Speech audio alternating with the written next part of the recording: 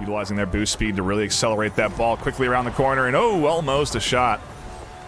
Bio doing the same thing here as they push forward. Bio gets that boost, and there's the snipe. What a great 1-2. In this back minute and 15, really. I mean, technically it's a 1-1 game if you look at the last minute and 30 seconds. Yeah. Hey, that's honestly, that's a... Especially... Oh! Try something new at this point if you're Syndicate, you know, try maybe to get over aggressive, try to push the ball out, because whatever they're doing is not working for them. We very well could have a Mercy. 10-0 is the Mercy. We could go in here and lock this in. One more point's gonna make it 9, and they have 22 seconds to put another point on the board. This is the stage where you don't want to, right? Right. There's a lot on the line here as far as the league is concerned. This isn't the time to take your foot off the gas. You know, we've seen crazy things happen, and crazy things can happen in this game, but not here. But it's the first to score that wins, as Jade and Juvie are trying to hold things down. And ooh, a nice Mega Blast to kick this off with a clear. Supercharge is up and available. Oh no, there was a destruction on the back end. Jade got destroyed. Juvie's alone in a 1v2. Philo has the Mega Blast, and they're gonna send it in as Jade spawns. Ball floating in front of the goal of Axiom. Almost shots coming in from Reapers, but not quite. 5 seconds left. Not where they want the ball to be right now. Extra time. Mega Blast floats in front of the goal, and I've never seen it. They score on extra time. We're headed to sudden death. Reapers of Death, they find an immediate sudden death goal. Blade and Heritage doing a good job now of applying a continued bit of pressure, and they're not really allowing Axiom too much control. What a save from the shield wall. A big snipe comes in. Heritage reads the angle, is ready for a block. Minute left on the clock here. That 2-score lead, the 2-point lead is still a 1-score lead if they can get themselves a 2. But that's gonna be blasted across. Blade from across the arena. Vibes are gonna be right as we're headed into dusk. The vibes. So we're gonna go right into round 3 here as we do dive back into the action. Teams be good to a little break, a little time to watch your opponents, see what you could be going up against, and prepare accordingly as a good shield wall comes in from Knight. Pesky able to bounce off of it, can't quite get it.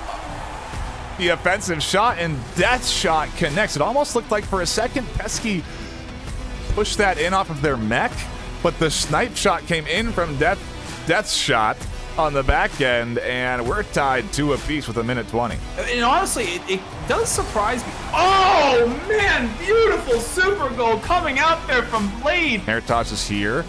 Shield wall's deployed. I don't think it's the shield wall they wanted. Maybe they thought that it was not going to go off to the side. Right. Oh, and there's... Oh! What's that? I think that was a self-goal. I think that was 2. Touches there. Blade trying to get the momentum going, but can't quite get it as the Mega Blast keep them onto the attack. And what a great tracking sequence from Banana. Doesn't quite find the goal. I think Blade picks up another one. Another snipe opportunity. 25 seconds left. As this time takes down, they're going to need to find a 1 and 2. No, it floats in and bounces away. Oh my goodness, so close. 15 seconds now. The 2s were all but required. I think at that point he had to have used his snipe before. Unfortunately, that was the... Oh, there we go. Okay, Heritage. All right. 5 seconds in overtime is what's this going to come down to here. 5 seconds in air time. So they're going to have to keep this ball elevated. Banana and Panda are going to want to knock it down or get aggressive and find some points of their own. Oh. Well, that was very well played in the last seconds there from the Food Men, and that is going to secure them the win. Blast from Chosen in 24 as they power forward here on the attack. Oh my goodness. Yeah. Ooh. Ooh. Rebounded right off the corner of that goal. My goodness. Oh, and there's the 2 that gets touched in by 24. We're kicking things off with a big score from Havoc Hellfire. My goodness. Staying true to the name, so it seems. I think it's the only one, considering we're only about 30 seconds in, it's probably the only one that's even spawned in the first place. I did see UDED toss their snipe out and miss, and so they were going for the roof snipe shot, which we've seen popularized here over this weekend, but they do get a good denial there up through the center, and it's going to be no points just yet. I spoke too soon. Need any energy they can get to try and push in front of this Havoc Hellfire team. There's a beautiful Mega Blast down, a nice touch into the corner, and a great defensive Mega Blast, and almost another shot back onto the blue side. It's chaos here as we zip across the arena, but ultimately sit to the midfield, and there's a snipe from UDED to tie it up 1 apiece with 30 seconds left. Oh my goodness, we might be I don't want to call anything, knock on wood, folks. But we might be going into a little bit of overtime. Oh, you shouldn't have said anything. And that's what we call a caster's curse. That's what we call the caster's curse. You know what? I should have known better, is really what it is. I'm not necessarily aware. Banana is sitting in the middle position, preventing the goalie from getting there, and they find the points. Recentering things up and...